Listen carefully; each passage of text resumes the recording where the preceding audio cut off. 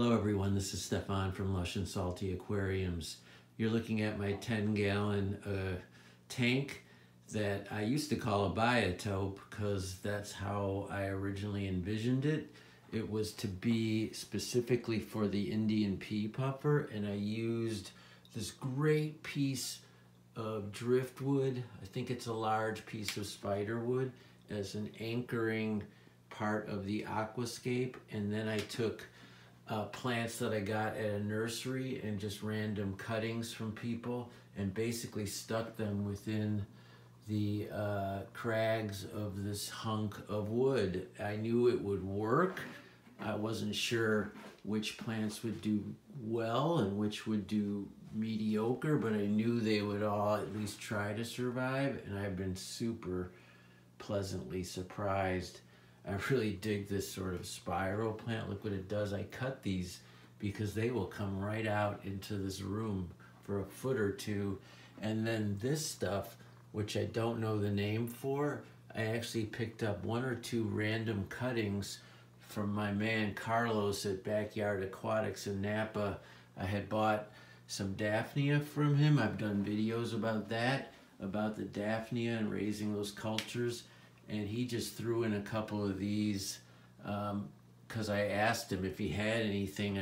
I was doing this biotope for a science project for one of my daughters, blah, blah, blah. And he threw those in. And now I've got these plants going every which way, and I need only to snip them, and I could start another one in other tanks, which I have done. I think I have more than I need in this one.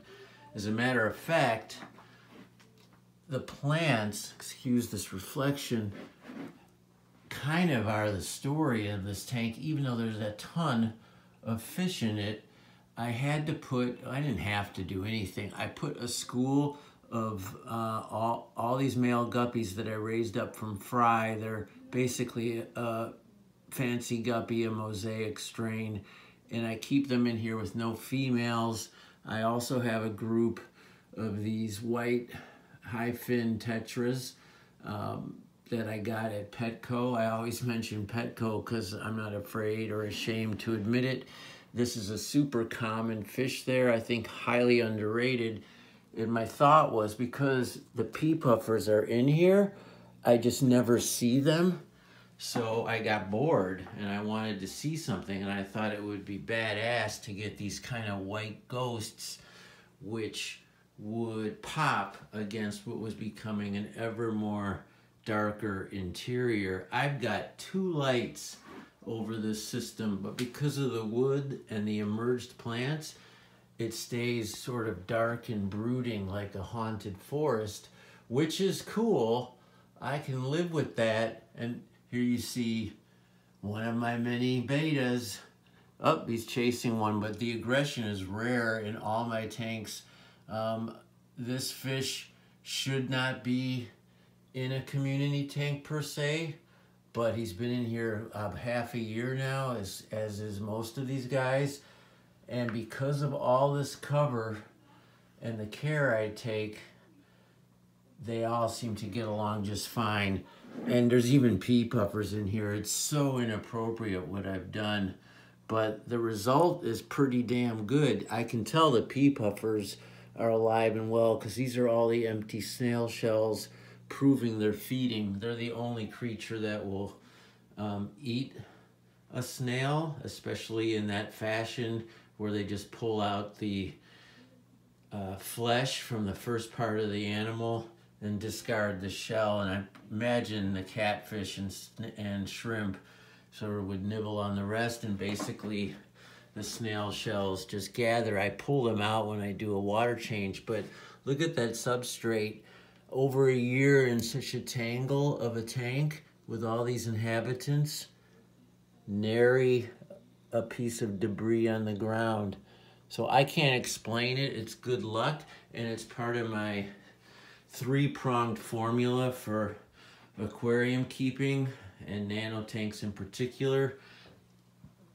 Tons of plants, good light, and water changes. If you do that, you can keep controversial species In a community tank, you can overstock the fish.